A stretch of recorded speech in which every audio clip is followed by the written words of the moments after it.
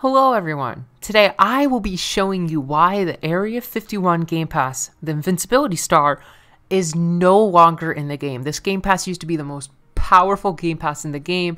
Clicking with just one click would give you like double the speed, and it would immediately kill anyone that the star touches. It was an incredibly overpowered Game Pass. Let's run back and try to figure out why this item wasn't just nerfed, but absolutely wiped off the game. Although, to give you guys an idea of how this item used to function, here's a clip of me using it a couple years ago.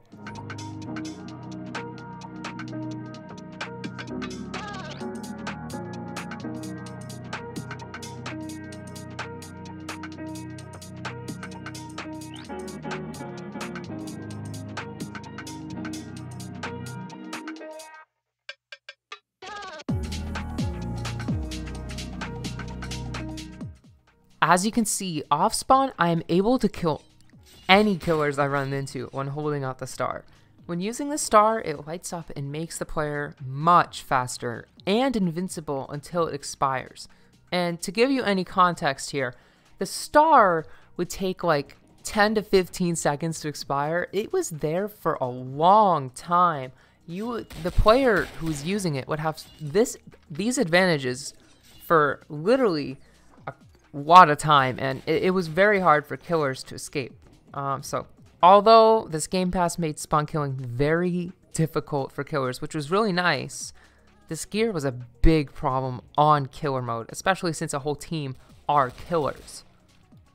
On killer mode, people wouldn't use it until they got close to killers, and it really made the game unfair. As you can see here, the Invincibility Star music was a terrifying thing to hear if you were on the killer team. You had to literally hide until the music was done, because if you were around someone with the star, you just die and you'd have to restart, and it'd show your death on the literal menu. The massive advantage this Game Pass gave led to people complaining, especially for killer mode's sake. Eventually, the Invincibility Star did actually get nerfed in killer mode. It did get nerfed for a little bit, for a short period of time. Instead of insta-killing people, it drained their killer's health whenever someone held it out.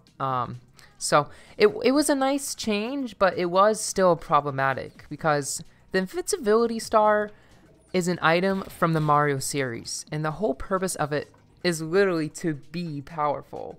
I'm pretty sure in some of the games that I used to play, it would insta-kill like enemies, basically. It would knock them off of the map. So nerfing an item that is meant to be overpowered makes the item just feel weird. The star became awkward to use when it didn't do its main purpose. As chasing people with the star, it felt like you were actually the killer chasing the killer. Like, it felt like you were doing the killer's role because literally you're the one chasing them. It felt really off, to me at least. I think it felt off for a lot of people though. Don't get me wrong though, the star was still very powerful. You still got that speed and that invincibility. It's just that the main purpose was contradicted. Another reason it got deleted was that it was made by Nintendo, who could potentially force Area 51's deletion if he kept it in the game. Nintendo was copyright striking a lot of games at the time who had their characters and other things, and the Invincibility Star is based off of Nintendo's Star, so that is a big that is a big problem, especially if, you know, Area 51's existence is threatened. But the main reason it's kind of gone, or overall, the concept was flawed, and the gear did not fit in with Area 51. So Homer removed it, and he replaced it. What did he replace it with? A landmine. Although this upset many people, the landmine is actually quite useful and shows up in almost every game mode. The Invincibility Star was only in Classic and Killer mode. It was not in Endless. The landmine's in Endless now. The landmine's in Juggernaut. It's in so many different modes now. And honestly, it's really useful, especially in Juggernaut. I love it in Juggernaut. Not as the Juggernaut, but, you know.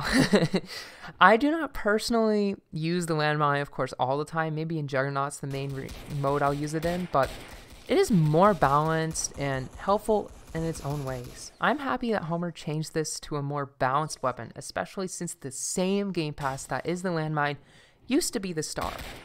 Homer could have been greedy and deleted the star and made a whole new Game Pass, but he wanted people who purchased the star to get something, and I really appreciate Homer for not doing that. I appreciate him giving people who had the star the landmine in compensation, especially since the star was super powerful. The players or the survivors lost a lot of power when the star was removed, but you know, I think it was really worth it. It made killer mode much more balanced. It's still not balanced, but it's more balanced.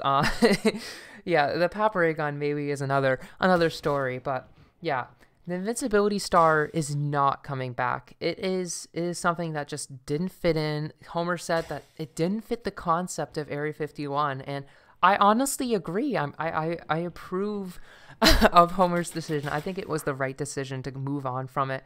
I know a lot of people are upset, but yeah, I really do appreciate Homer thinking about it and really, you know, looking into it. Especially since, you know, this gear had so many problems, this Game Pass at least. But yeah, thanks for watching. Subscribe for more and like the video to show support. I hope to see you in the next one. Thank you.